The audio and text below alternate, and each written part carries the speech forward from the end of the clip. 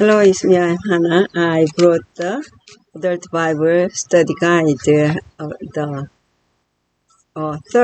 third quarterly of 2023, Ephesians. It's just the title, Ephesians. It has actually 13 lessons, but this quarter has 14 lessons. Let me introduce the contents.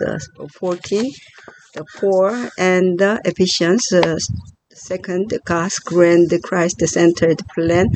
Third, the power of the exalted Jesus. Fourth, how God rescues us. Five, the horizontal. Fifth, horizontal atonement, the cross and the church. And sixth, the mystery of the gospel. Seventh, the unified body of Christ. Eighth, Christ-shaped lives and the Spirit-inspired speech. Ninth, living wisely. Tenth, husbands and wives together at the cross. 11th, practicing supreme loyalty to Christ. 12th, the call to stand. 13th, waging peace. 14th, Ephesians in the heart. This the author, I introduce about the Ephesians, how to follow Jesus in trying times. The John K. McVeigh, PhD, is president and the professor of religion at Walla Walla University in College Place, Washington, USA, where he has served since 2006. Ephesians, how to follow Jesus in trying times. In the epistle to the Ephesians, Paul tells us about the Ephesians themselves years after the exciting events of the early days of Christian mission in Ephesus. The Ephesians struggled with the significance of their Christian faith. For once the trouble of the economy of this fourth largest city in the Roman Empire is now sidelined and imprisoned. Writing from prison, he worries that the believers in Ephesus may lose heart, forgetting any active sense of what it means to be disciples of Jesus in the sophisticated, urban and thoroughly pagan culture of Ephesus. Though his hearers are already Christians, Paul's tone is one of the recruitment. He seeks to re-enlist them in the Christian faith, to reignite the fire of their devotion to Christ, and to resurrect the excitement of being part of God's great enterprise in the world, the church. Because the Christian faith is all about Christ, Paul radiates admiration and worship of Him. If would-be Christian disciples are to regain their footing, it will be because they recapture their first love for Jesus and establish fresh trust in His grace and power. So Paul highlights Christ's exaltation in heaven above all the powers and deities that seek to attract the devotion of believers in Ephesus. Jesus is the goal of the divine plan for the ages, a plan in which believers as the church play an important role in God's plans to unify all things in Christ. As Paul seeks to draw believers in Ephesus into fresh devotion to their Lord, he does not dumb down the demands of Christian discipleship. He spells out in some detail what Christian behavior and the community look like. Christians are called to Spirit-inspired, Christ-honoring, God-directed worship, which Paul illustrates again and again. A devotion to Christ impacts how one acts and speaks. To love Christ means to respect and value fellow believers. It means resisting the patterns of mean-spirited and sexually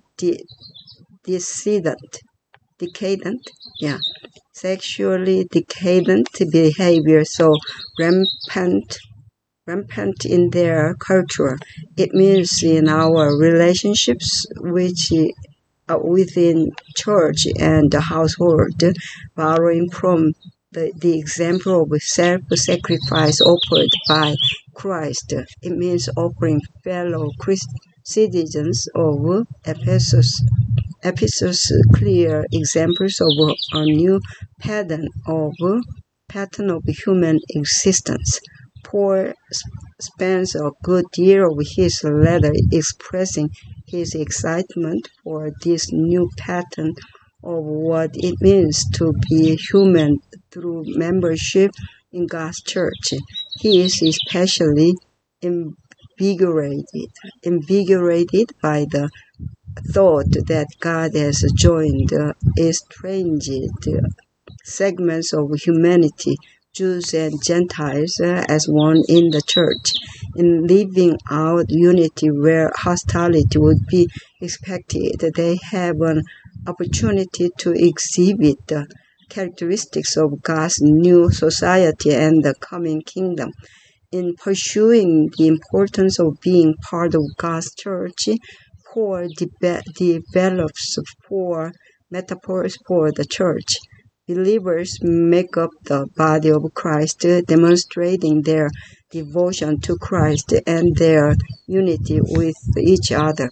They are a living temple built through the sacrifice of Christ on Calvary, in which God is worshipped. They are the bride of Christ who look toward the grand marriage ceremony when the bridegroom comes to claim them as his own. In a final metaphor that expresses Paul's efforts to re-enlist them in Christian faith. They are the army of Christ which wages peace in his name, combating the forces of darkness in God's strength as they look toward Christ's return. Ephesians then speaks especially to times like our own, in which the allure of the world and the passing of time threaten to their Christian discipleship. It lifts up Christ and accents the significance of following him as engaged, active members of his church as we live the hope of his return. This quarter, we have the privilege of listening prayerfully to Ephesians and experiencing the excitement of following Jesus in challenging times. Yeah, I'm praying to reading this adult Bible study guide. Though I have limited English reading and understanding, but I want to just reading the Bible booklet, the adult Bible study guide. Since I just almost 15 years, if I have this English book or Korean book, I read all through at the short time, at a short period. But now, anyway, though I don't study English personally, but just reading it's so helpful to me. So that's why I'm just reading, and then it is getting more to improve to reading, how to read. I myself I attended the church, English the church, but sometimes I understand only the part of the story, but sometimes I miss the part of them. But still, if I just attend the worship, the worship to God and pray together is so helpful. And I need to testify of my story also, but it will be gonna be Korean and both of in English, because there are kind of reason. So I'll do that, and God gave me kind of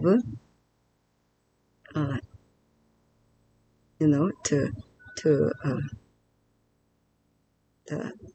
read the study, Bible study or Bible study guide book. So yeah, I'm gonna read also the Ephesians 1 through 14 lessons. Yeah, see you today. My body condition, it has still a little bit hot. This the heating side. So I need to get the ice, massage ice pack, put on the ice pack. Yeah, and then it's a little bit hot, the weather, but it is good. So that's why I'm just, talking with you.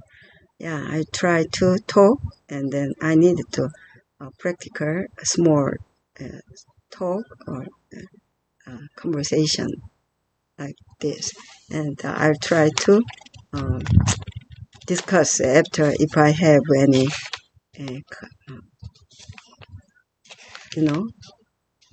my courage. So the courageous, condition will be talk with you. Though this will be the video,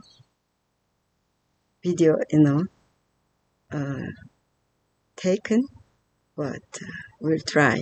And then after I will try to talk with the people who just I meet on any time. Yeah. Thank you. May God bless all of you. And let's pray the Lord's Prayer. Our Father, which art in heaven, hallowed be thy name. Thy kingdom come, thy will be done on earth as it is in heaven. Give us this day our daily bread, and forgive us our debts as we forgive our debtors. And lead us not into temptation, but deliver us from evil. For thine is the kingdom and the power and the glory forever and ever. Amen. Yeah, I'll go. Wow, it is not, good. So there are kind of, something in outside, but through the video is okay. Yeah, thank you. See you. Bye.